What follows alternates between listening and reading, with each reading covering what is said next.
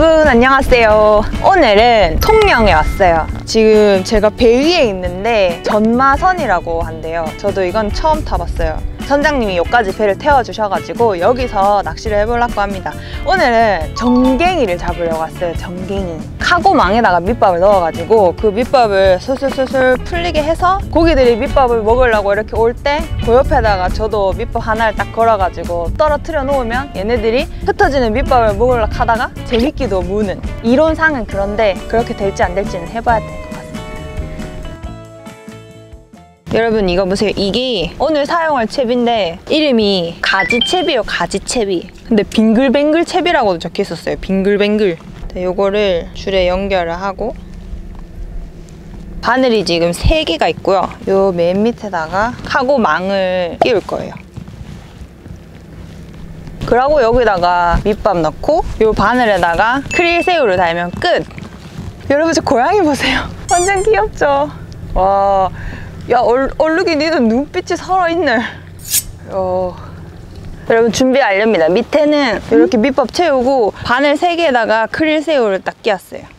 이래가지고 그대로 내릴 거예요. 여러분 지금 여기 망상어들이 지금 난리가 났어요. 물에 잠깐 담갔는데. 어휴. 입질이 오는데? 내꺼. 왜 놓자마자 입질이야. 내꺼. 오이 뭔데 이거? 올려볼까? 설마. 왜 무겁지? 왜 무거운 거지? 고등어 새끼 잡았어요, 여러분. 고등어 새끼. 먹자 원하는 거. 와, 귀엽다. 예쁘다. 고등어 새끼. 우와, 여러분 이거 보세요. 고등어예요, 고등어. 와, 무늬가 너무 예뻐요. 여러분 이번에는 밑에 밑밥 안 채우고 그냥 새우만 지금 바늘에 달려있는 채로 떨 잡을게요. 바닥 찍고 5바퀴. 여러분 저는 오늘 3자에서 30cm에서 40cm 정도의 전갱이를 노리고 왔습니다. 여기 나온다 해갖고 자신감을 가져야 되는데 목소리에 왜 자꾸 자신감이 없어지지? 우리 쌩님들이 앵쩡은 민물에서만 강하다고 그렇게 많이 댓글을 적어주셨는데 왠지 없을 것 같은데. 에이 또 고등어야? 에이. 오, 썽제발 빨리 보내줄게. 진동 왔다. 이제 진동 왔다. 진동. 야 가만히 있어. 빼주지. 망상어들 비켜라. 안돼. 이건 니들 게 아니라고. 아씨, 뜰채 다 떠볼까 씨. 또 입질. 이거 이제 입질만 봐도 고등어인 것 같아요. 이거 고등어인데 이거. 내꺼. 바늘이 3개니까 3번 올 때까지 기다려야겠어요. 내꺼.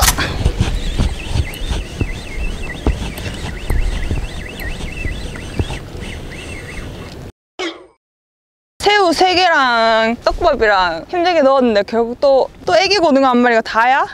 이거 너무 비효율적인데?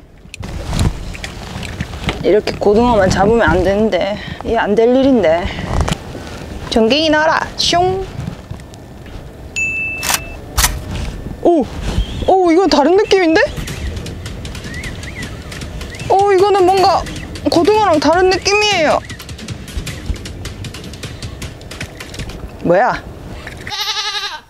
와, 고등어 3마리. 이건 아니잖아. 쓰리고.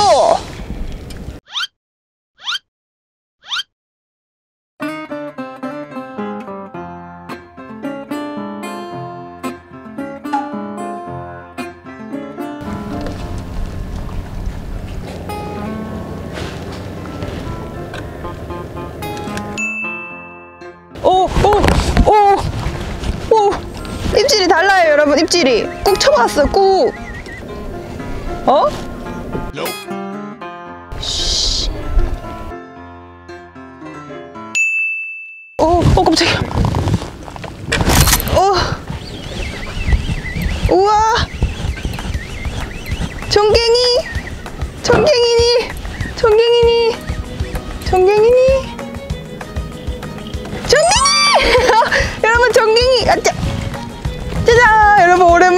보세요. 전갱이에요, 전갱이. 방금 전갱이 바닥 찍고 5바퀴 감아서 나왔어요. 과연 이번에도 바닥을 찍고 하나, 둘, 셋, 넷, 5 하고 이렇게 가만히 놔두면 바로는 아니고 좀 기다리니까 입질 왔어요. 오, 전갱이 같은데? 전갱이, 전갱이. 우와, 우와, 힘쓰는 거 봐. 우와.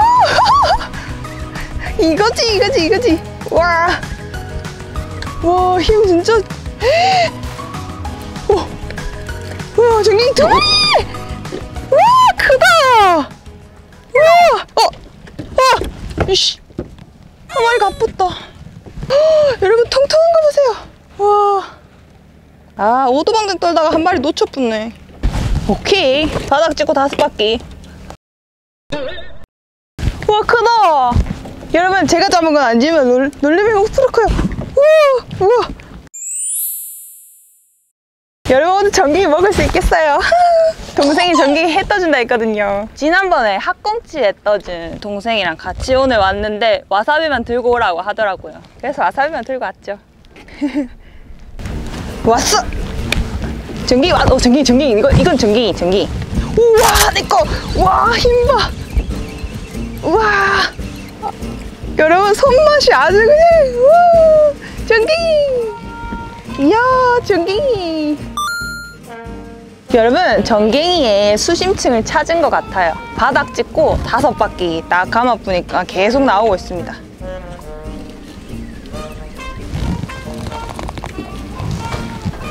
야, 니들 전갱이 무 봤나? 한 마리 줄까? 전갱이가 얼마나 맛있는지 아나? 여러분, 또 입질이 끊겼어요. 따뜻해요. 한숨 자기 완전 딱 좋을 것 같은데. 여보세요? 떡밥 좀 넣어줘야겠네.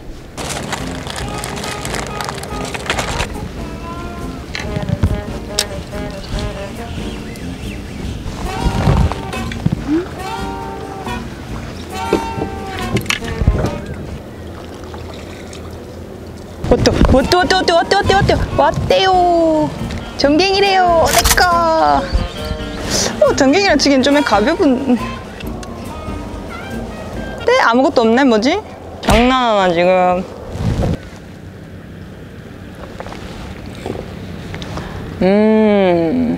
입안에서 퍼지는 커피.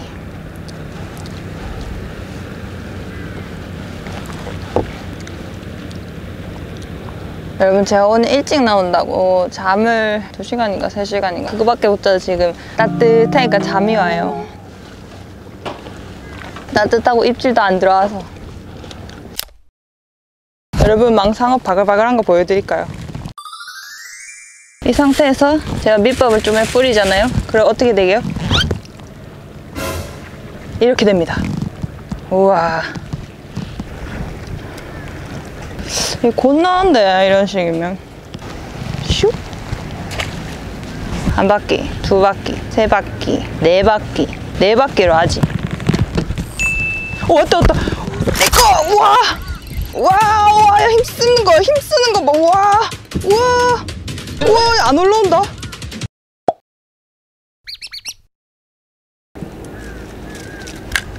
하나, 둘, 셋, 넷, 5, 6, 7, 8, 9, 10. 10바퀴 오케이. 컴온. 왜 이렇게 잠잠한 곳이냐? 왔지. 아이고. 내꺼! 우와!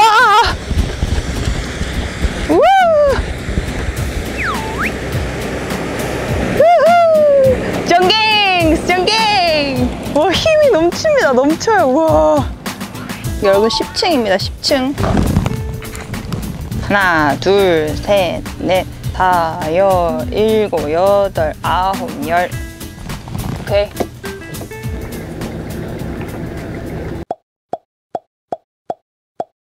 아, 귀여워. 안녕. 귀여워. 물에 빠진다, 너. 조심해.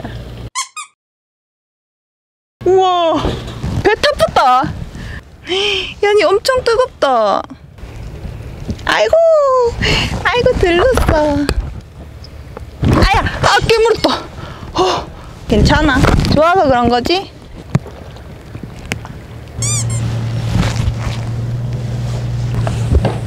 우와, 양식장에 밥 주는 것 같아요. 우와, 우와. 와, 저거 보니까 나도 배고프다.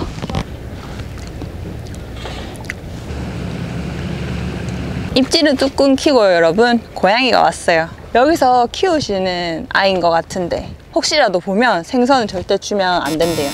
자네 낚시 한번 배워볼 텐가? 그래, 이게 로드, 그건 라인, 이게 릴. 여보세요? 왔어요, 왔어요. 갔어요. 왔어요.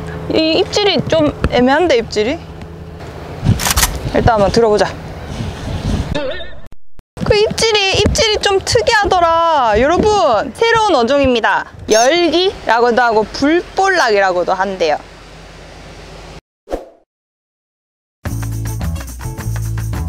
하나, 둘, 셋, 넷, 다섯. 띵, 5층. 한층 더 올려볼까요? 6층. 6층 갑니다, 6층. 6층 안 되겠다.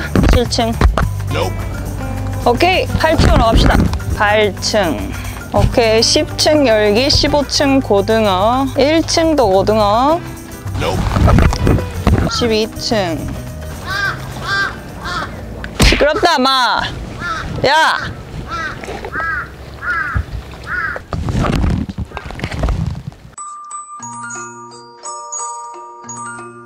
등에 없나?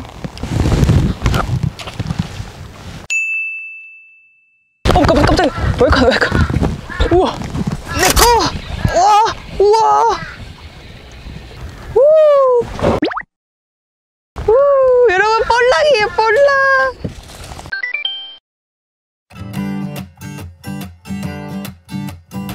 놓자마자 입질. 고등어 같은데, 이거. 내꺼. 우와, 이거 고등어 아니다. 우와, 힘 왜 이렇게 좋아? 고등어는? 아.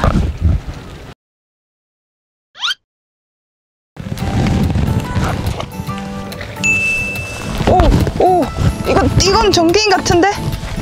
오, 입질이 전갱인데? 우와. 열기. 전갱이는 어디 있는 거지?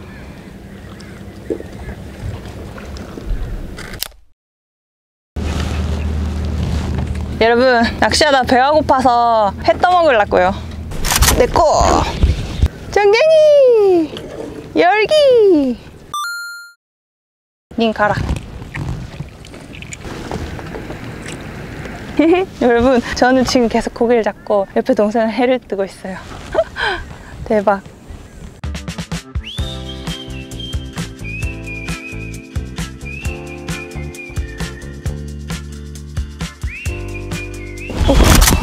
깜짝이야.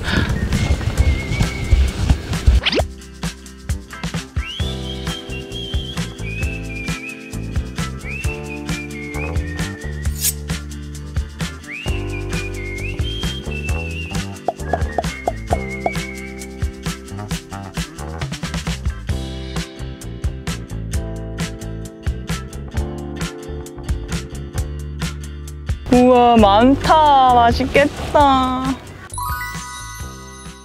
여러분, 이제 1층부터 10층까지 입질이 뚝 떨어졌어요. 아무것도 안 나요. 잡어 입질도 없어요. 그래서 낚시는 여기까지 하고 잡은 전갱이 회 먹고 퇴근하려고요. 먹을 만치 잡았으니까 오늘 낚시는 여기까지.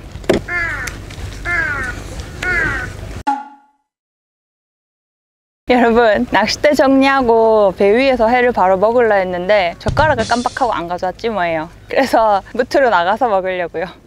갑시다.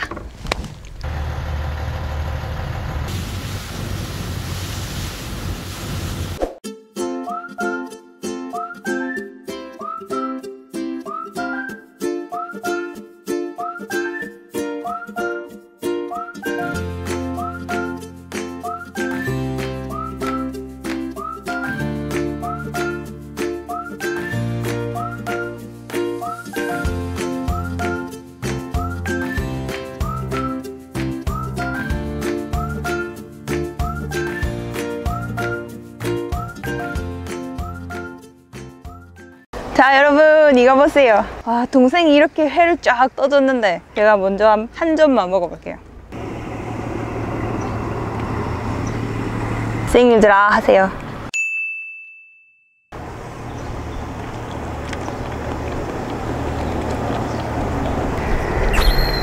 뭐라 해야 되지? 되게 고소해요. 전갱이가 기름이 많아서 그런지 되게 뭐라 해야 되지? 와, 고소하고 먹고 나서도 끝에 혀에 맛이 싹 그대로 남아있어요. 맛있다. 저 혼자 먹으면 안 되겠어요. 다 같이 먹을게요.